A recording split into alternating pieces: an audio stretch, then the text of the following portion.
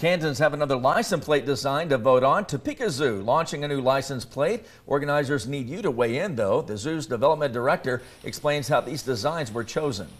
We had a contest amongst our employees to design plates. We had about 12 entries, and then our employees voted down to 4 different plates.